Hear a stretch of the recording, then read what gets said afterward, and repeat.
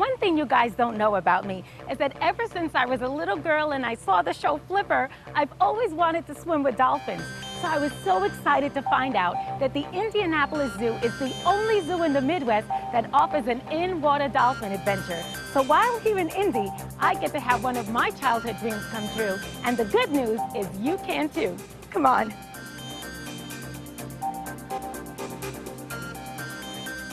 One of the great things you can do here at the Indianapolis Zoo is called the Dolphin in-water adventure, where you get to get up close and personal with the dolphins. I can't wait. I'm so excited. And Grace Metz is an educator here at the zoo. And Grace, can you tell us a little bit more about how the dolphins got here to the zoo? Well, the dolphins have been here at this location since they opened about 20 years ago.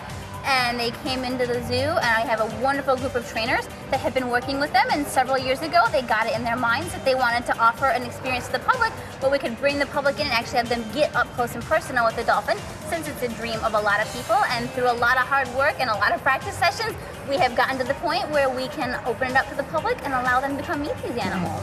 Tell us a little bit about where they live, because it's a fantastic facility and one of the best in the Midwest. Well, they live right here in the Marsh Dolphin Adventure Theater. There are 4 pools altogether and about 2.2 million gallons for them to swim around. They do several shows throughout the day. And a few years ago, we actually underwent a renovation in this building to include the world's only underwater dolphin dome. Right. So if somebody wants to sign up for the Dolphin in-water adventure, what can they expect? Well, something you can expect, you all come in, we give you an overview of the program right in the Education Center, and then we come on over to this building where we do about a 15-20 minute class so you can learn a little bit more about these animals. Then we take you on down to watch our show, and after the show we take you to the locker rooms to get you suited up just like you are now, ready to go. You will be in the water one-on-one with a trainer, lots of hands-on time with the dolphins, and they are going to show you some hand signals so you can do the different behaviors with the animals. Okay. Wow. Now, Grace, you're great here at the zoo. Do you have any tips for me before I go? Well, just listen to what your trainer says, and you'll be just fine. Remember to smile for those pictures. Okay, I sure will. All right, well, let's go. Getting ready to meet my trainer.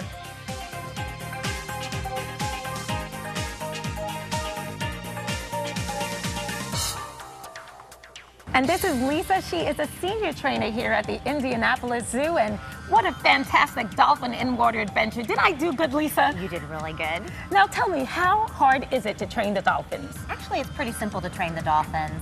We use primarily positive reinforcement, and we reinforce, reward the behaviors that we want, and then we try to just ignore the behaviors we don't want and move on to something else. So it's not because I'm special that I host a harvest show that I got to work with them, right?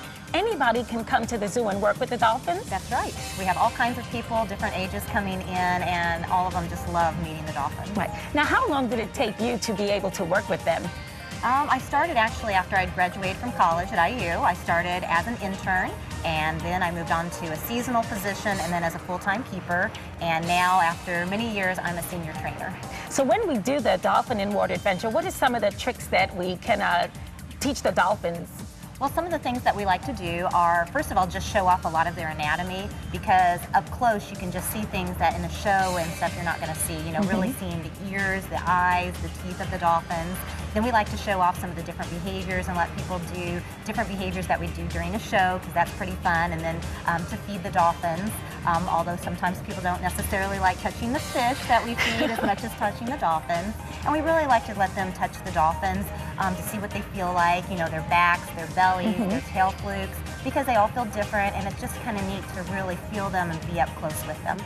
Lisa, I heard dolphins are really smart. They're so smart that they could host a harvest show and I'd be out of a job. How intelligent are they? Intelligence is a really kind of a hard thing for us because they are very trainable, but even in humans it's really hard to determine intelligence, and so in another species it's even harder.